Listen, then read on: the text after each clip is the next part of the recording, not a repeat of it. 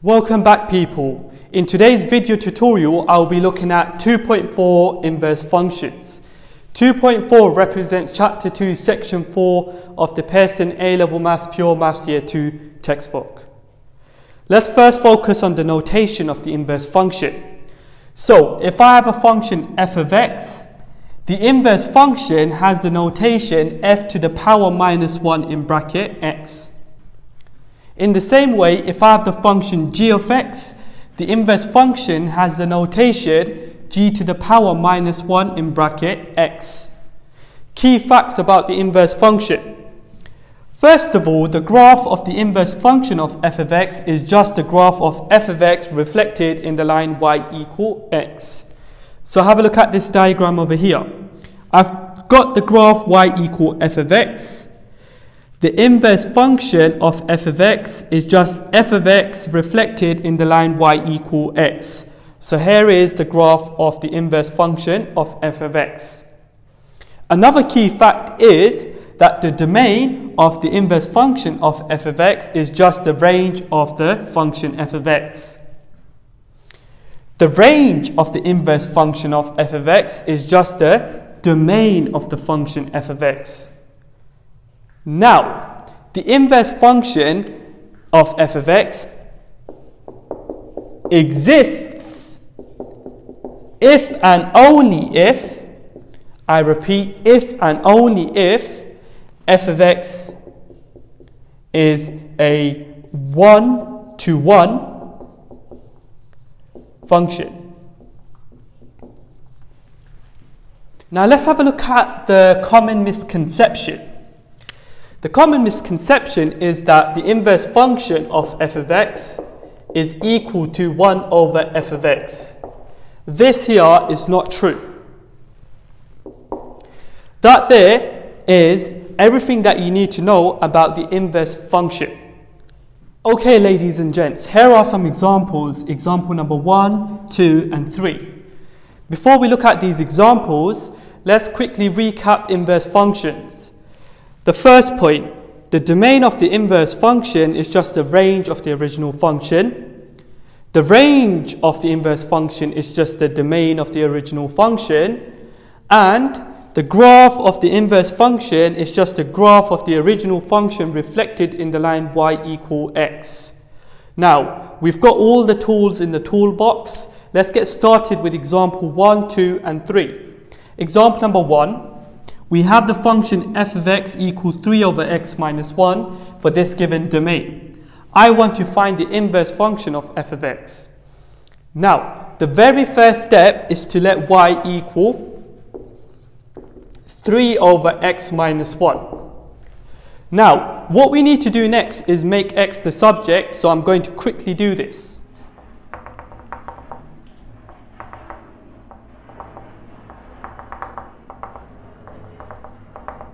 To get the final mark is to write down the inverse function of f of x is equal to, you replace everything here that is a y with x. So I have 3 plus x all over x. And that there completes question number 1. Let's move on to question number 2. I've got g of x equals square root of x minus 2 for this given domain. The very first step to find the inverse function of g of x is to let y equal square root of x minus 2.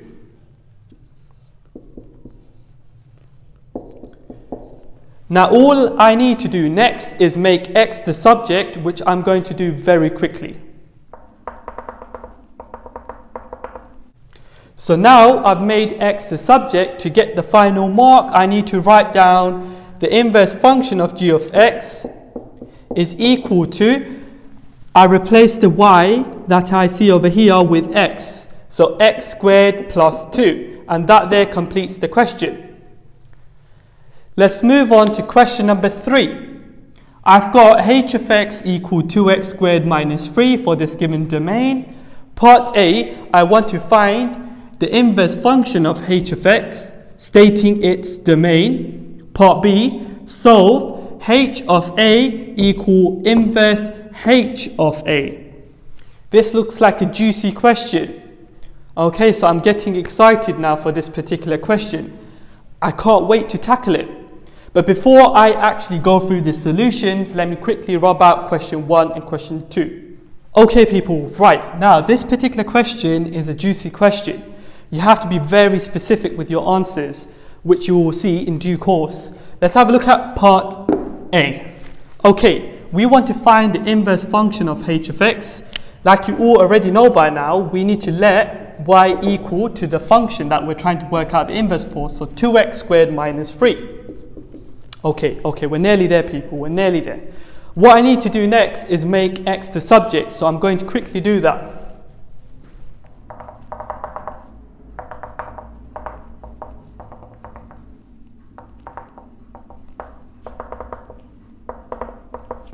Okay, so I have that x is equal to the positive square root of y plus 3 all over 2, or x is equal to the negative square root of y plus 3 all over 2. Therefore, I can conclude that the inverse function of h of x can be positive square root of x plus 3 all over 2, or negative square root of x plus 3 all over 2. Now this is where the juicy part comes. We need to determine whether it's the positive square root or the negative square root. In other words, we need to determine whether the inverse function of h of x is greater than 0 or is it less than 0. To work out which one it is, what we need to do is go back to our knowledge of domain and range of the inverse function. Well, the range of the inverse function is just the domain of the original function. So, to find the range of the inverse function of h of x, I need to go back to the domain of the function h of x. Well, if we look at the domain, we have that x is less than 0. So, what that means is that the range of the inverse function of h of x is going to be this one over here. Hence, we conclude that the inverse function of h of x is going to equal to the negative square root of x plus 3 all over 2.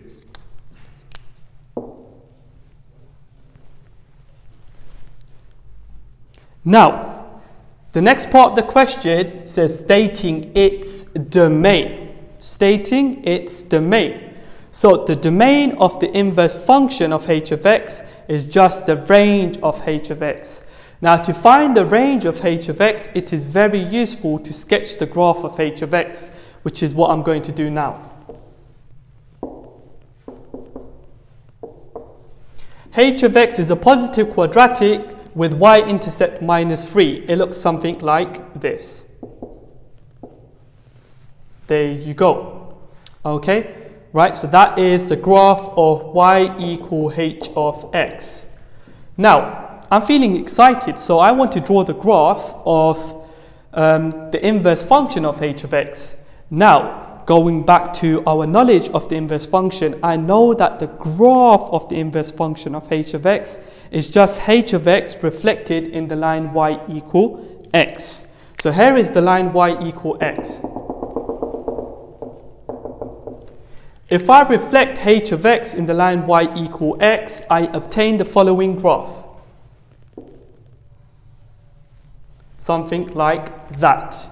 Okay, so this part over here is going to be minus 3. And this is the graph of y equal to the inverse function of h of x. Now, if I look at the graph of y equal h of x, I can see that the range will be h of x is greater than minus 3. The reason why h of x is not greater than or equal to minus 3 is because over here we have that x is less than 0. X equals 0 is not included. Okay, so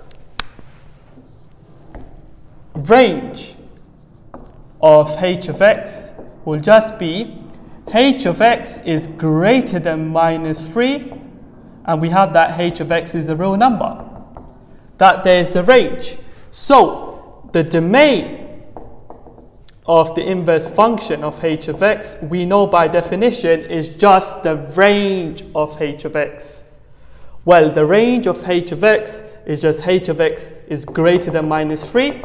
Now for the domain of the inverse function of h of x, instead of writing h of x, we have to write x because the x is your input, that is your domain. So we write x is greater than minus 3. Okay? Such that x is a real number. So the domain of the inverse function of h of x is x is greater than minus 3, where x is a real number.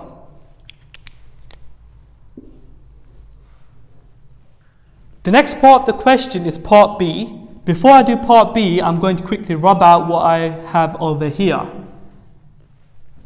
Okay, let's have a look at part B. I want to solve this equation.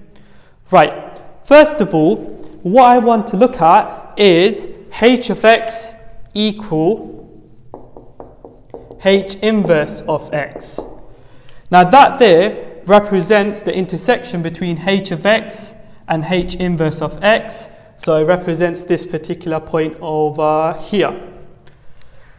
Now, the solution to this equation, well, is just a solution to the equation h of x equal x. Because we have that y equal x also intersects h of x and h inverse of x at this particular point. So, if this is true, it is also true that h of a is equal inverse h of a. And because these two are true, it is also true that this particular equation is equivalent to writing the equation h of a equal a. So solving this equation is just solving this equation over here. So now let's form the equation from this particular step here. The equation that we can actually form is h of a, which is 2a squared minus 3, is equal to a. So we formed a quadratic equation. Now I rearrange this to obtain 2a squared minus a minus 3 equal to 0. Now you can solve this quadratic equation either using the formula, completing the square, etc. Or even easy, you can just use your calculator directly, the equation button. After solving this equation, I have obtained the solution a equal 3 over 2 or a is equal minus 1. Now we need to determine which one is correct. Go back to your graph. We can see that over here a is negative. Hence the solution is a equal to minus 1. And that there completes the question. Part B of question number 3. If you found this video tutorial useful, please make sure you subscribe and make sure you like the video.